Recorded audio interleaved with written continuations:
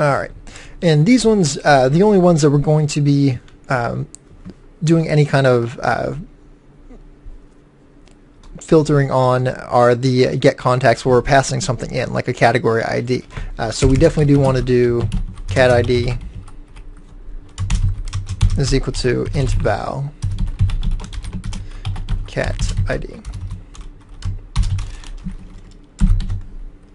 And same thing with get contact. So that way we make sure our ID is equal to int val ID.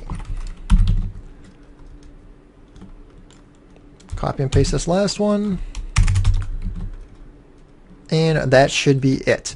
Now we'll go back over to our application and we will, oops, this is actually going to be YouTube/php/inaction. Oh, I got an error in my functions line. Whoops, what line was that? 167.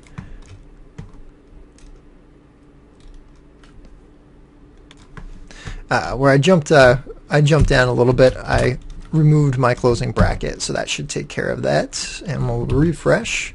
Oh, this was from a previous file change that I made. The next video I'm going to be doing is tokens, so get token field was from that.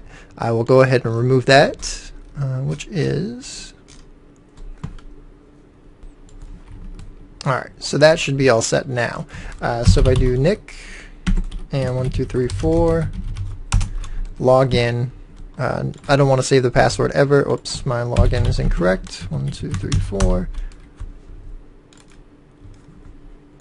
Oh, in my process login, I accidentally put in password. It should be pass is the key that's getting passed over in the post array.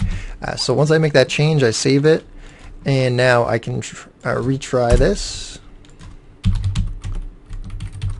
log in, and it works successfully.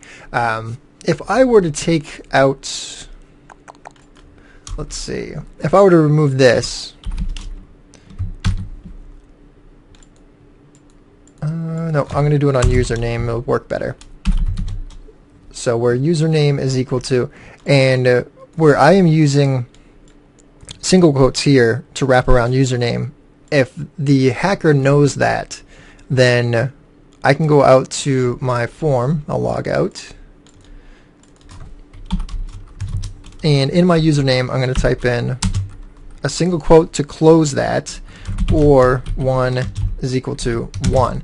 And it doesn't matter, I could type anything in here, which is exactly what I'm typing in, and this should allow me to go through. Which it does not.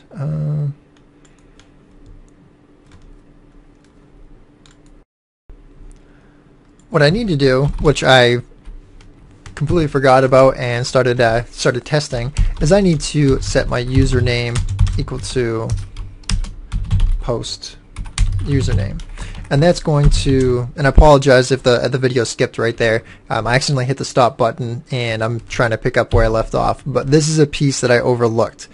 So my username variable was empty before, so this would be like you were just getting the post value right out of the post array. So we're going to save that and we'll come out to our form here. Oops, don't mind that. And my username, I'm going to finish off the quote, because if we look at our query, and this is a hacker who anticipates having a single quote around our variable or our username in the query string. So we're going to finish off that single quote. We're going to type in or 1 is equal to 1, and then you have two options. You can either do hash or a hashtag, or dash dash, and that's going to be a comment in PHP. So if someone hasn't set their site up correctly, this could actually work as a hack. I'm not showing you how to hack into anything, so don't use this.